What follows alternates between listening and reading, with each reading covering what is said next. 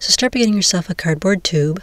I cut mine down to 14 inches, just using a utility knife to cut off the end there. And then you want to paint most of it black. I left a few spaces so I could grab with my fingers, and they'll be covered up with foil anyway. So about an inch from the one end, wrap a line of silver foil, then measure a piece of black foam. You want it to leave a little bit of silver showing and cover about half the black part at the bottom. So then put a piece of silver foil over it, leaving a little bit of black at the bottom and a little tail of the foil on the end.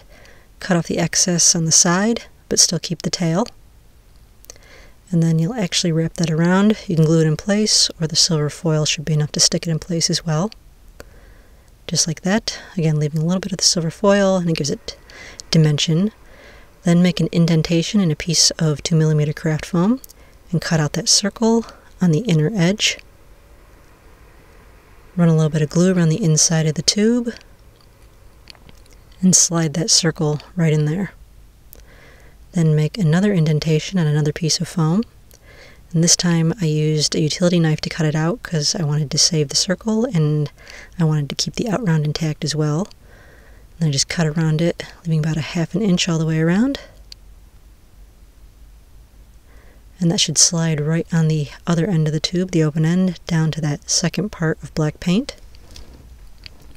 And then the inner circle, I just glued into the end of the tube. So then take a rectangle of black foam and just fold that around the very end of the tube. Cut 4 triangles of foam and glue them on so that the flat edges are at the top. Gluing all 4 of them on right across from each other, just like that. Then wrap a piece of silver foil around that upper section, leaving a little bit of black at the top. And then slide down the black foam, put a little bit of glue at the base of the silver foil, and then slide the black foam up there to glue it securely in place. Put another piece of silver foil a little below the foam and just covering the lower part of the black section.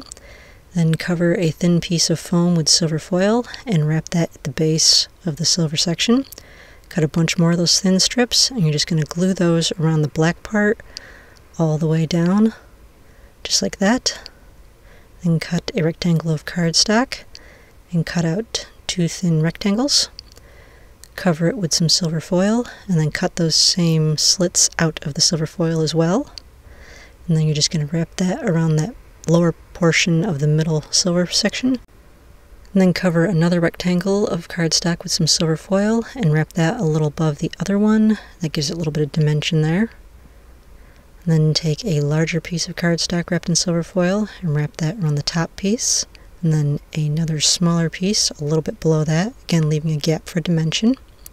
Then cut a rectangle out of some black and red paper, glue the red one on top of the larger black one, and glue the whole thing on the upper part of the lightsaber.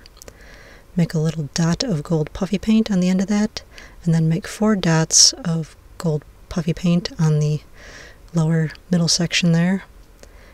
Draw a box of silver puffy paint all the way around them, and then do the same thing on the back side, 4 gold dots and a silver box around them. And then at the very top, draw a large triangle with silver puffy paint. For the emitter, I just cut 2 little rectangles because I really couldn't see a good shot of what the emitter looked like, so I just glued these 2 little rectangles of foam at the very top and the end of the lightsaber for that to be the emitter, and so there's the entire lightsaber. And so here's another little preview of my cosplay book progress. This is that awkward moment when the friend taking your pictures puts on a bad wig and jumps into the frame. Yes, my Raven cosplay will be in my upcoming book, but no, my friend's suburban dad cosplay will not be.